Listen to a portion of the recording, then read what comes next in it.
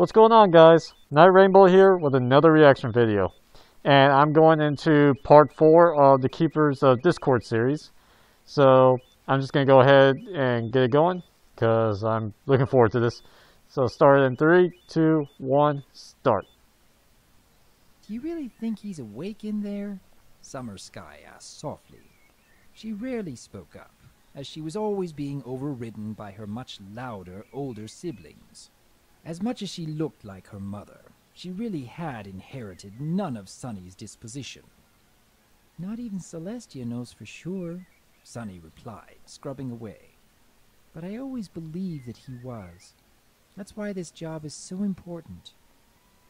But he's all evil and stuff, Cloud Runner protested. Evil? Evil? My boy, I've seen evil. And let me tell you, a little bit of chaos ain't got nothing on true evil. It doesn't matter, Sunny said firmly. If he's trapped and aware, then he deserves to be treated with as much kindness as we can muster. I heard the brush drop into the bucket with a loud thunk, and then Sunny continued. Besides, a little chaos can be a lot of fun. I could practically hear the grin on her muzzle as she descended the steps on the ladder. And then I heard the bucket fall, and Sunny's foals around me all gasped in shock. There was a loud cracking noise and a shriek of pain like I'd never heard before. And then there was immediate chaos.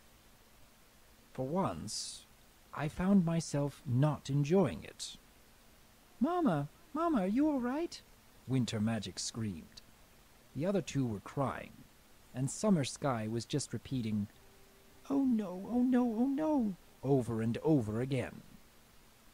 Sunny, behind me, sucked in a deep breath, then said, "Mama's fine, sweetie, but I broke my leg on this stupid ladder." "Cloud Runner?" "Yes, Mama?" the young buck said, detaching himself from his weeping younger sister. "Can you be a brave boy for me? I need someone to fly back to the castle and get help. Tell them I fell and broke a leg, okay?" "Okay." I'd never seen that colt fly so fast in his life. "You should do it because I said so," Winter Magic said, with a tone of voice that just grated down my spine like talons dragged across sheet metal. "I'm the oldest, so I'm in charge." "I don't see why. You're only a year older than me," Cloud Runner shouted back.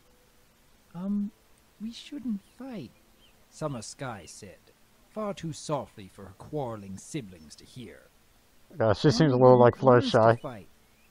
"Mama put me in charge when she got hurt," Winter Magic said, stomping a hoof for emphasis.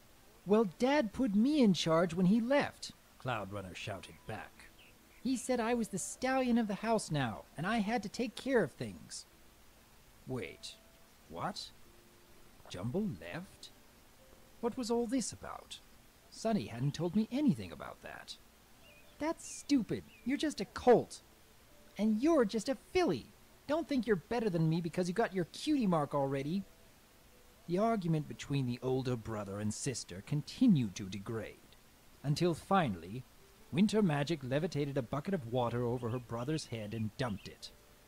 One scream of pure rage later, and she was doing her best to keep away from her brother, who was running, and occasionally flying, after her for all he was worth. Poor little Summer Sky just sat at the base of my pedestal and cried.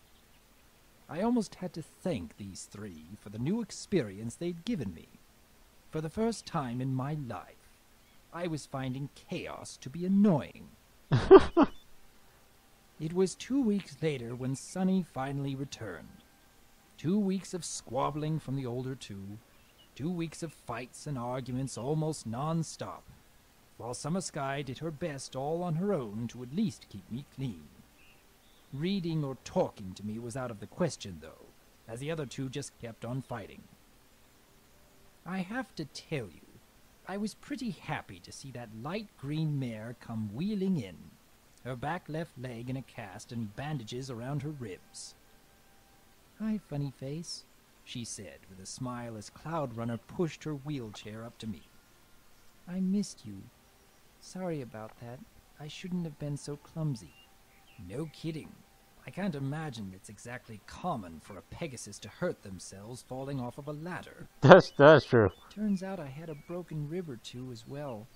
I'm under doctor's orders to not do any work, but I can at least make sure these three do their jobs right. She turned her wheelchair around and stared at the three guilty-faced foals before her. So, this place is a mess. Here's what we're going to do. In a surprisingly short amount of time, the weeds were pulled, the dead plants removed from the Chaos Garden, and new ones planted, and my statue was scrubbed down.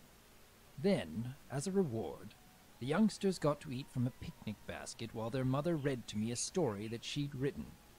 See, there are only a certain number of stories that can be considered chaotic and funny in the world, and Sunny had read most of these to me in her first couple of years.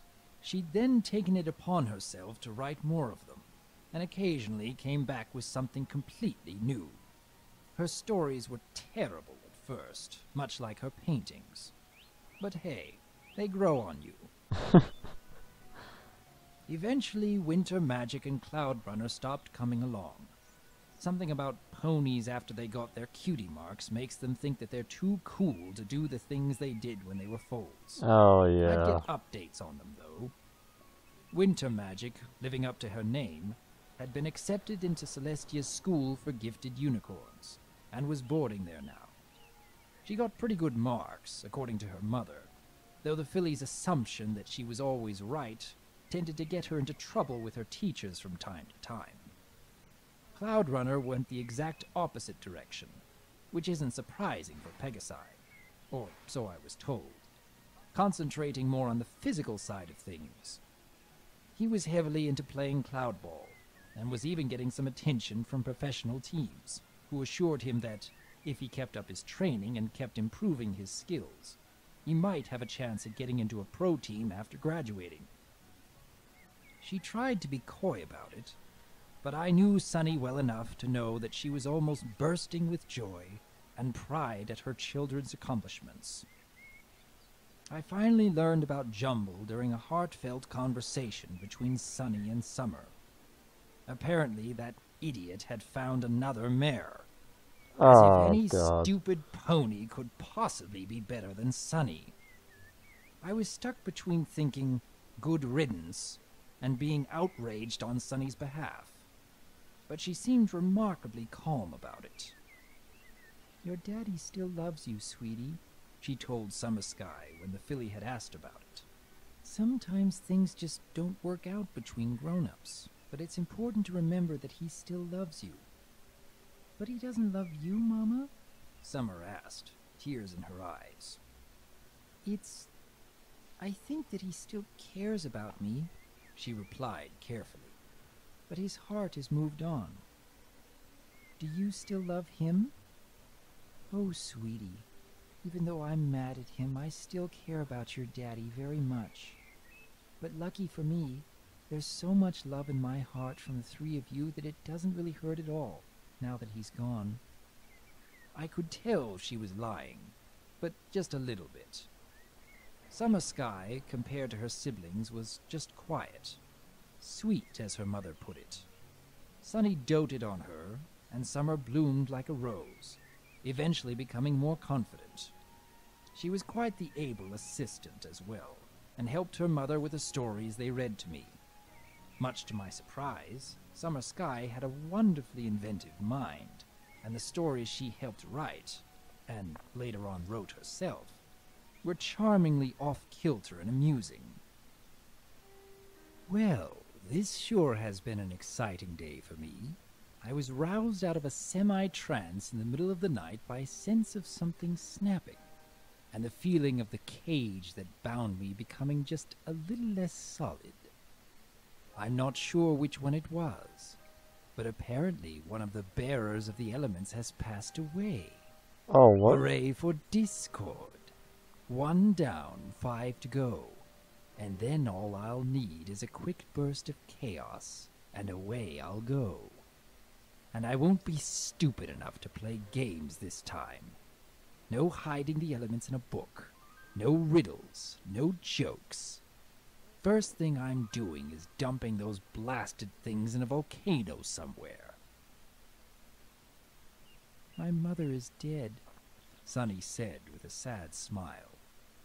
Heart attack. She died peacefully in her sleep. Wow. Evening Breeze was dead? Really?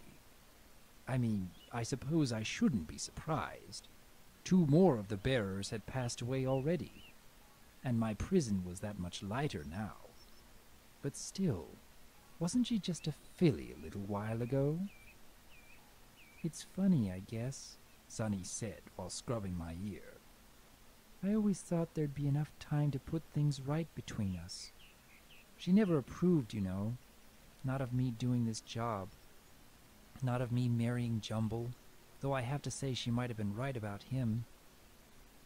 That last bit was said quietly, while she looked out of the corner of her eye at her filly. Summer Sky was tending to the Chaos Garden. Things were better, at least, towards the end, she continued, switching to my other ear. She'd gotten over a lot of her anger towards you. Wait, what? Why would she be mad at me? Sunny had the answer, luckily, so I wouldn't be eaten alive by curiosity. When she was little, she felt that you were taking my grandma away from her. She felt Gran spent too much time here, when she could have been spending with her. Also, she said you have a scary face. She smiled, then kissed me lightly on my now clean cheek. She sure was wrong about that, wasn't she, Mr. Funny Face? Huh. I was really curious about the main 6, what was going on with them. I knew they had to be getting older at this point. I just want to know which one of them passed away, though. I don't even know when this fanfic was written. Because it has to be before season 3, most likely. So Twilight can't be a princess, at least in this story. I don't know though. This is getting really interesting though. I'm looking forward to get through the rest of it. So I'll get to those in several days. Hope you guys enjoyed the video. Take it easy. I feel the pain so deep, it takes away my sleep, took me by surprise.